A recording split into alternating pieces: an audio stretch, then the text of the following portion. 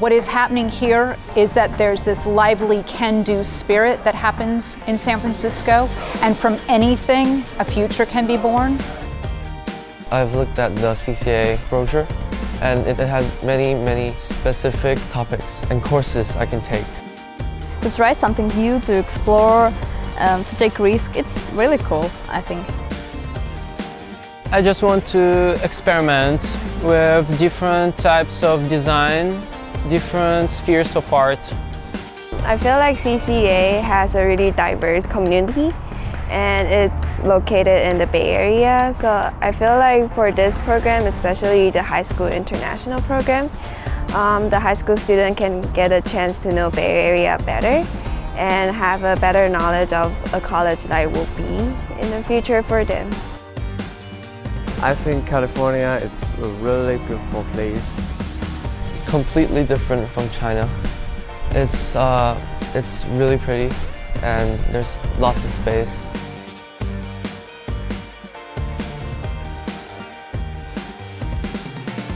We need to train people to be creative outside of the box thinkers.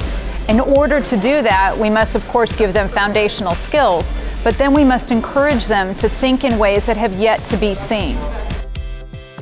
In design class, when we got to make dresses out of tissue paper, that was really fun and challenging.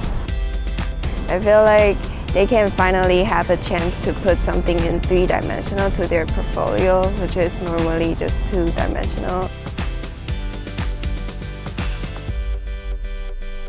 One thing I gained was confidence on my English language ability. Once you're talking, you're not worrying about your language skills, you just want to present your ideas clearly to the person you're talking to.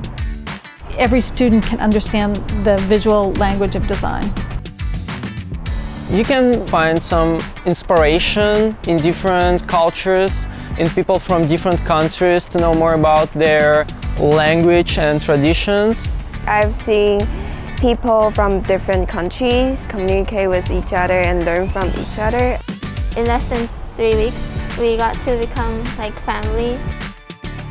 You know, you have freedom here, like to develop yourself, to develop your personality. It's super marvelous. A good way to spend 3 weeks.